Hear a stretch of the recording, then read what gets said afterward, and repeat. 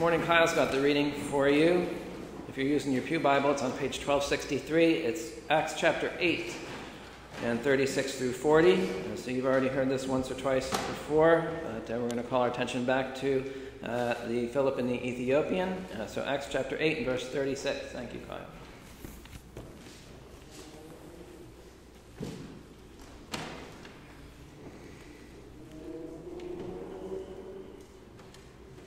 Now as they went down the road, they came to some water, and the eunuch said, "See, here is water.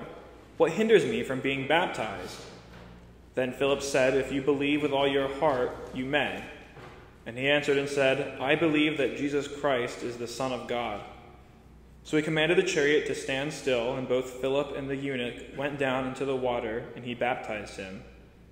Now when they came up out of the water, the Spirit of the Lord caught Philip away, so that the eunuch saw him no more, and he went on his way rejoicing. But Philip was found at Azotus, and passing through, he preached in all the cities till he came to Caesarea.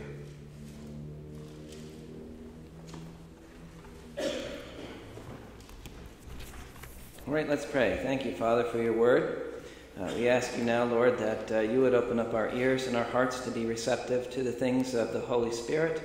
Please, dear Father, help us to walk with you in holiness and righteousness all our days. For Jesus Christ's sake we pray. Amen. All right, so as I said, we've been looking at the story of the Ethiopian official now for a couple of weeks. God sent him salvation in a very remarkable way. The narrative of Acts, of course, has been moving now outward from Jerusalem, where the gospel first had begun to be preached, and now out into the wider world. You know, after some months or a year or two maybe of being more or less centered in one city in Jerusalem, but sort of growing by leaps and bounds, I think, until the city was bursting at the seams with Christians, the young church was scattered, if you'll recall, by an outbreak of severe persecution. And the believers went out into Judea and beyond. And this chapter 8 of Acts, has told us how the gospel was first preached in Samaria. That was the first half of the chapter, and then many villages of the Samaritans, bringing very great joy to that region. And now this man's completely a foreigner. He's from an entirely different country. He's brought to saving faith in the Lord Jesus Christ, and we get to see him, ride off into the sunset, taking the good news home with him. So today I want to take one last look at this incident and see how it concludes. So far we have talked about how God, in his choreography, arranged everything just so that this encounter could happen. And then last time we considered in a little depth the things that from the scriptures, the Old Testament scriptures, that Philip discussed with the Ethiopian, most particularly Isaiah 53, which is a chapter I would recommend to you again and again. But of course, there's many other chapters and things in the Old Testament scriptures that pointed to the Messiah and how he would accomplish the redemption of man. So if you like, we've covered the beginning and the middle of the episode, so today the close of it. So Philip has showed this man all that the Holy Scriptures, how all the Scriptures pointed to this one man who just recently, in fact, had been crucified, buried, but then raised from the dead to ransom us all from our sins, Jesus Christ. And the Ethiopian was granted understanding of the Word of God. He's fully convinced, as you just heard. He believes that Jesus Christ is the Son of God. And now, on coming to a place where there's some water by the way, he is prompted to ask, what hinders me from being baptized? In other words, is there any reason why I can't or shouldn't be baptized right away? And so I think it will do us good to discuss baptism, particularly when is it appropriate? What's baptism for, and when is the right time? Now the short answer is right away, as soon as a person is convinced that Jesus Christ is the Savior and is ready to pledge allegiance to him. The book of Acts, of course, is the record of the beginning of the gospel church. If we want to understand what Christianity is and what its doctrines are and what its practices are supposed to be, here's where we look. And we see, what did the apostles do, and what did the first leaders of the church, what did they do and teach? You know, here we are 2,000 years downstream. Time gone by has produced a large variety of practices and teachings across the church worldwide. But if we want the truth, we go to the New Testament documents and we look at, what did Jesus' own hand-picked emissaries and their followers do and teach? And with respect to baptism, we consistently see that people in the New Testament are baptized upon hearing, thoroughly understanding, and receiving the gospel by repentance and commitment. Who is Jesus, and what has he done for us? You know, why do we need him? What's man's condition, and what's our standing before God, and how shall we stand in the judgment? Right? What does it mean to be reconciled to God? What's the kingdom of God that he promised, and how can we enter it? Right? What does it mean that Jesus is God's Son and his chosen one, his anointed one? What does John 3:16 mean, that God gave his only Son that we might not perish but have everlasting life? Those things have to be answered and understood. Right? The mind and the heart have to be convinced that Jesus is the way. He's the one. Right? God is going to give him the world for his possession, and someday he is going to come and take possession of it, and every tribe and nation is going to serve him. And I am deciding to follow Jesus and to be loyal to him. And God has made known to me that Jesus is the Lord of creation, and in him there's pardon for all my many sins, and a rescue even from death. And baptism is the act that marks the turning point of a life. Right? It is the point at which I declare that I understood, I accept God's pardon by the blood of Christ, and I profess my allegiance to the Son of God, the King. I'm convinced that he lives, that he can save me. His way is the way of righteousness, goodness, and peace, and truth, and blessing. And I am putting ignorance and darkness and selfishness and lust and greed and all that behind me.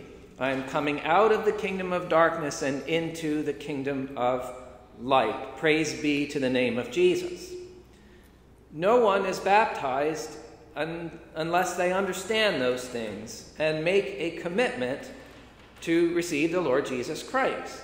Right? Conversely, what we see here is that when there is a clear understanding of Christ and a belief that through his sacrifice God grants us the remission of all our sins and much more besides, and when there is a giving of oneself to obey Christ and live for his service, then baptism is immediately appropriate. What hinders me from being baptized? Well, nothing at all, if you trust in the Lord Jesus with all your heart. Confess the Lord Jesus before men, and he will confess you before the angels in heaven. Wash your sins away. Christ cleanses you. Receive the Holy Spirit. Okay, do we understand? Baptism is your acted response to the good news, where you visibly and publicly mark the point of renewal, and you declare your intention to follow Jesus Christ from today forward. It's an act of washing, right? I go down into the water, the old defiled me, and I come up out of the water, the purified new me. Right? It is a representation of dying and being born anew. Right? I'm buried with Christ, and I'm raised with Christ to new life. I'm dead to sin and alive to God. Okay, so when is baptism appropriate? Right away. Just as soon as you're ready to make a demonstration of your intention to be loyal to the Lord Jesus. Okay, this man certainly is ready. He'd been reading the scriptures. He already believed in the God of the Jews and worshipped him. Really, the only thing missing was he needed to have it explained to him that all the promises of a Messiah that were in the scriptures have been kept and have been fulfilled in Jesus of Nazareth. And Philip's there to explain that. He shared the news, and yes, I understand and know he's the Son of God. What would hinder you then? Okay, there's nothing any longer in his way. What would hinder you?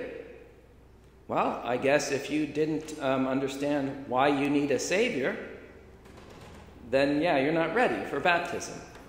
If you thought that you are a good enough person and you already have some good deeds under your belt and you think that you deserve eternal life, then you're not ready for baptism. If you think, well, I appreciate Christianity, I like it, but I also happen to think that other roads lead to God, you're not ready for baptism. If all you want is to have your name written on the church register, you're not ready for baptism. If you want to get baptized because your parents are putting pressure on you, or the pastor is, or your fiance wants you to convert, well, you're not ready for baptism. Just believing that I believe in God, right? Just I believe there is a God and that God is good, you're still not ready. Okay? What hinders you, maybe there is something that there are things that hinder a person, but the clear testimony of God is that he has raised his Son up from the dead. He's put all authority into his hands and given him charge of the judgment of the world, and he calls us to purify ourselves as he is pure and come out from the realm of darkness and walk in the light as he is in the light, right? And get prepared for the triumphal return of Jesus. And if you're not ready to do that, then you're not ready to be baptized. Okay, so Philip said, if you believe with all your heart, you may. Okay, so to believe with all my heart means to believe with a deep, abiding conviction. Right? I'm convinced. It's to believe also with feeling, with emotions like gratitude and affection for the Lord, with a sense of your need because of sin, and a sense of deep relief because my need has been met, and also a sense of resolve to go forward now and devote my life to obedience, right? And if that applies to you, well, it's time to get baptized. So here we have a baptism class. The reason we have a baptism class isn't just to make things difficult and give you some obstacle, a hoop to jump through before you can join. First Baptist requires it, so I had to do it. No, it's to have that conversation to make sure that a new believer understands all those things. Okay, do you understand? Do you believe with all your heart? The eunuch had a baptism class, if you want to put it that way. That was covered by his conversation with Philip. And he was actually already pretty far along. He knew a lot of things that your average person today might not even know. For example, he already knew that the world is under the curse of sin. He already knew there's only one God, and it's the God of Israel, right? The God of the Red Sea and the Ten Commandments and King David and the prophets. He already knew that. He already knew that God is a righteous judge and the day of the Lord is coming. And he knows that God is compassionate to those who fear him, and he devises means so that his banished ones are not expelled from him forever. Right? He knows that God made promises a long time ago to save, which he intends to keep. Okay, so the Ethiopian already was pretty far ahead of most people. And he's like the one that Jesus said to him, you're not that far from the kingdom of God. Okay? And Philip could tell where he was, and that his faith was genuine, and that his understanding was real, and that he knew what he was about to get into, and he also knew what he's coming out of. Okay? That's why we have a baptism class or a membership class. If somebody comes to us from another church, it's not we're going to baptize you all over again, but, we don't know what you know. We don't know what you've been taught. We have to find out what kind of understanding do you have, and the purpose of the class is to have a little person-to-person instruction so that we can say, yes, this man or this woman understands the good news of Christ and is ready to pledge himself to follow him and be an organic part of this body of disciples. So that's the will of God, right? That people would come out of the world of darkness, and be joined to the Son of God and to his people whom he loves. And baptism is how we are to mark that turning point. So now, in our days and in our sort of part of the larger church body around the world, evangelicalism, or if you want to call it fundamentalism or something like that, almost all the emphasis has come to be on getting people to say the sinner's prayer. Right? You take a little class or a course on evangelism or methods or something like that, and it's almost like your objective is to steer the conversation until the person says the sinner's prayer. You go downstairs and look at the gospel tracts that we have. I would bet 80% of them end with trying to get the reader to say the sinner's prayer. You have this little slip of paper that takes you 1 minute to read, and presumably by the time you're done reading this little slip of paper, you're ready to say the sinner's prayer. The Good News Clubs and children's Sunday school material, it's almost always, if the child responds, take him or her aside and talk to them and have them, lead them in the sinner's prayer to ask Jesus into their life. There's not a mention of baptism, almost ever, as part of that event in their life. Okay? Many preachers will end every one of their messages by saying, now everybody bow your head, close your eyes, and if you want to receive Jesus right now, pray this prayer with me. But as for baptism, we'll just do that whenever. Like, if ever. Someday we'll get around. No! What do you mean someday? Are you convinced that Jesus Christ is the Son of God? Do you want his presence in your life? Do you want to tell the world that you're a Christian? Then make the public declaration. I have decided to follow Jesus, no turning back, and be baptized in the name of the Father and of the Son and of the Holy Spirit. Jesus commanded it. And that was the universal practice of the early church. This is how you will take to yourself the sign of salvation. Okay, and it's a little bit parallel to a wedding ring at a wedding ceremony. Right? With this ring, I thee wed. Here's the sign of my vow.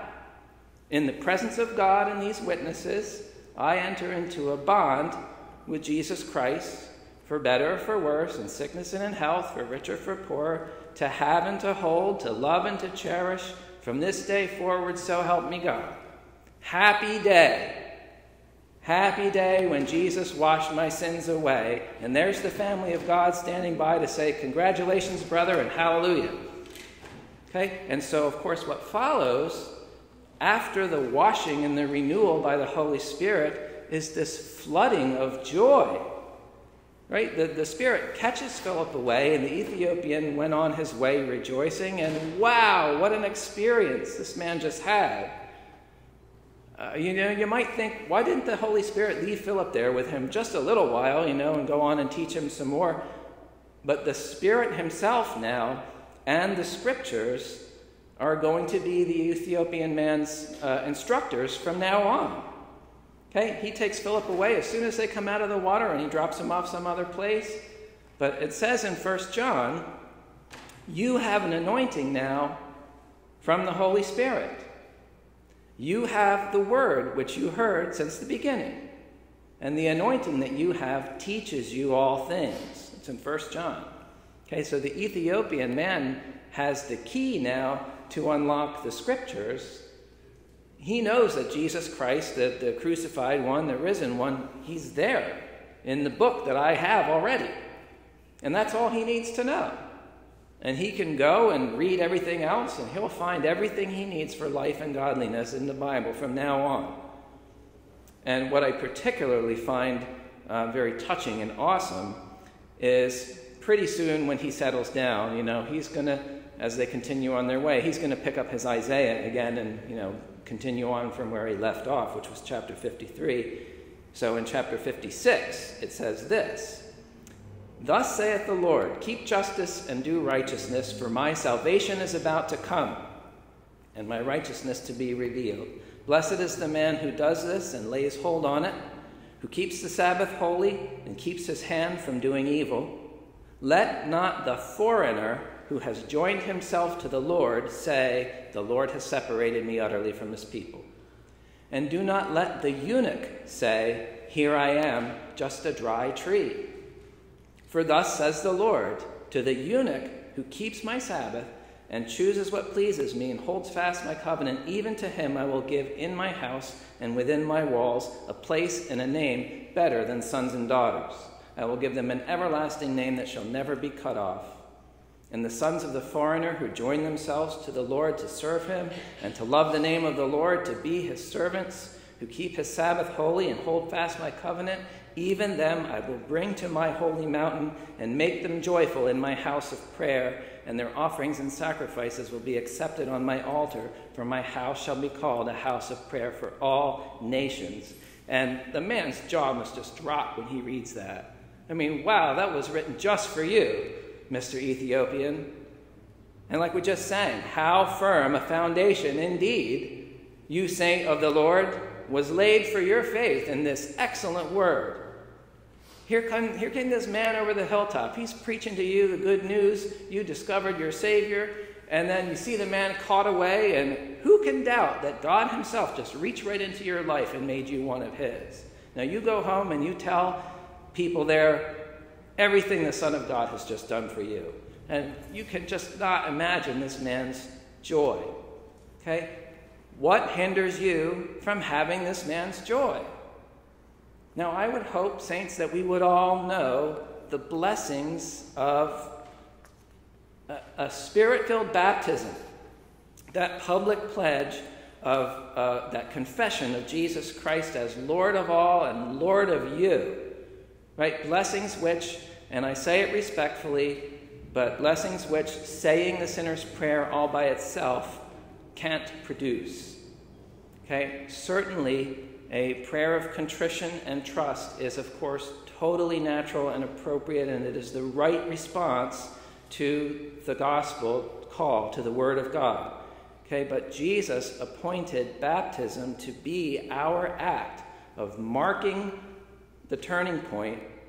Right? You've taken to yourself the appointed sign, the token of the presence of the Spirit of God. You've enacted the new birth. And afterwards, you know that you just called on the name of the Lord and he heard your voice. Right? God has received you. He washed you. He's begotten you into a new life. He's given you a place in his house. He's removed your guilt. He's cleansed your conscience. And it is well with my soul. Okay? You made your decision. You openly dedicated yourself to walk on the path of obedience. You've joined the great congregation of the born again. What a day. Now, to you who have been baptized in such a way, remember the joy of that day. Right? Remember your prayer. Remember the gush of the water. Remember how full your heart was. Remember your sense of peace, how it felt like you were setting out on a brand new path. And so when days that are harder or heavier come, which they will, of course, recall then how the promises of God were sealed to you and how you gave yourself to Jesus Christ. And he said, I will never leave you or forsake you. He said, whoever comes to me, I will never cast them away. And just keep going back to your Bible to see Jesus there. In the Word, you see both the terrible, messy state of the world, but you also see how God is ready to be gracious to sinners. Okay? If we confess our sins, he's faithful and just to forgive us our sins. He's never going to leave us or forsake us. If we confess him before men, he's going to confess us before the Father in heaven. And if we walk in the light as he is in the light, we have fellowship with him and he with us. And the blood of Jesus Christ cleanses us from all sin. Okay, you just remember your pledge to him and his to you. And if you don't have that and you want that, then know that, and you know that Jesus Christ is the Savior, and something's telling you, I must be saved, right? I must make haste and be joined to the family of God. And then, like I said, know that God is ready to be gracious every minute. And please come and ask whatever questions it is you need to have answered, and let's remove whatever obstacles or hindrances there may be to being baptized into Christ and obtaining the precious peace of God the Father. Peace like a river, as Scripture said. But your peace would be like a river, and you'll never forget the day. You will never forget it. Maybe you're a long-time churchgoer and you believe the gospel, but you haven't taken this step. Well, remember, this is what Jesus appointed. It's his will for you. Testify your faith in him through your baptism. Maybe you're interested in the word, but you don't know what to do next. Well, like I said, let's go through and make sure you're clear on who Christ is and what he has done and what God's call on your life is. Hear the voice of Jesus calling you. Come follow me, and respond. All right, Heavenly Father, we bless your name. We thank you, Father, for your goodwill to the sons of men. We bless you, Lord God, that you are a redeemer of sinners. And Jesus Christ, our Savior, we bow the knee to you. We worship you as our King and Master. And we understand it's only because of you and what you've done that we have anything at all. So we rejoice in the knowledge of reconciliation with God. And we pray, Lord, that you would help us to be messengers to the world around us, to be like Philip and bring good news where it's needed, to explain the gospel, to explain Christ, and to bring those, Lord, to this kind of place of rejoicing where this man, such an envious happiness, Lord, he is a man to be envied, how joyful he was. And Father, we want to see that reproduced in those around us and in our family members. And we just pray, dear Father, through your Holy Spirit, you would do that good work through us and bring others into your kingdom. In Christ we pray. Amen.